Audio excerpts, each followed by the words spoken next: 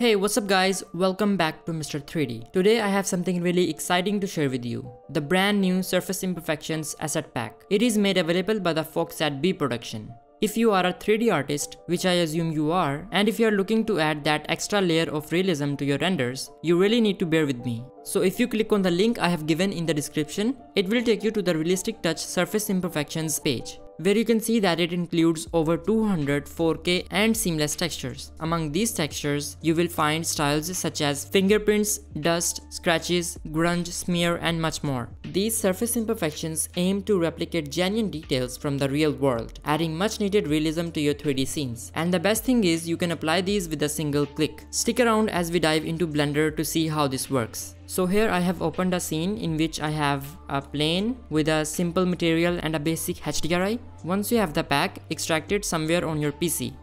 Now I'm going to go over to Edit, Preferences, under File Paths, click on this plus icon and paste the path wherever you have extracted it. I have mine right here. So after that, click on Save Preferences and then Close Preferences. By the way, if you guys like custom Blender themes, then I do have a True Dark Themes pack. The link to it is also going to be in the description. So right here, I'm in the shader editor and this window is the asset browser. And from here, you have to select that Realistic Touch asset library that you just added. So here you can see all these different types of the imperfections you will be getting. Now we'll go through few of these because I want to make this video as short as possible. So first thing I'm gonna do is change my viewport to rendered mode, and I'm also going to change my render engine to Eevee. It's just for preview. And after that you can turn to cycles if you want to, or you can stick with Eevee.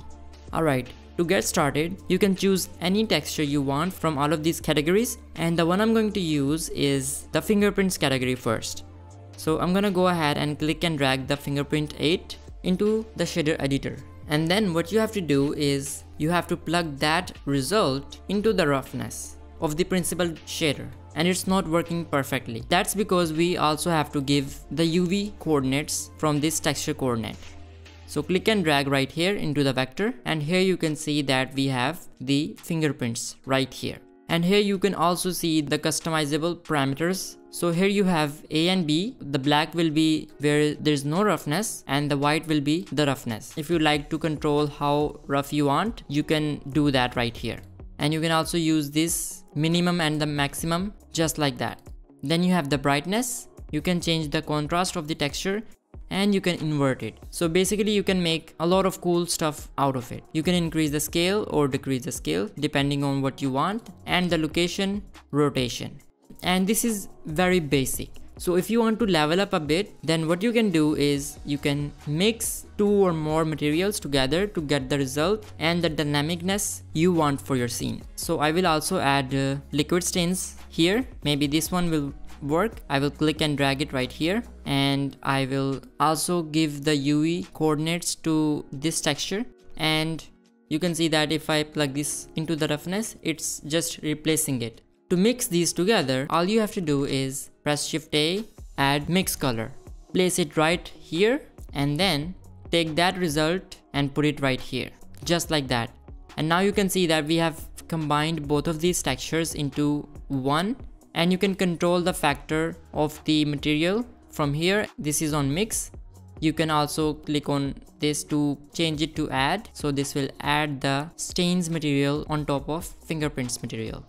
So the higher you go, the more it's going to add the lower material. And of course you can control how you want it to look. And you can see right here the quality of the textures. These will be really helpful for you to add extra realism to your objects, because everything in real life is not perfect. And now I'm also going to change it to cycles. I went through few of these in this video, but I think you get the idea on where to use these, how these work, so on and so forth.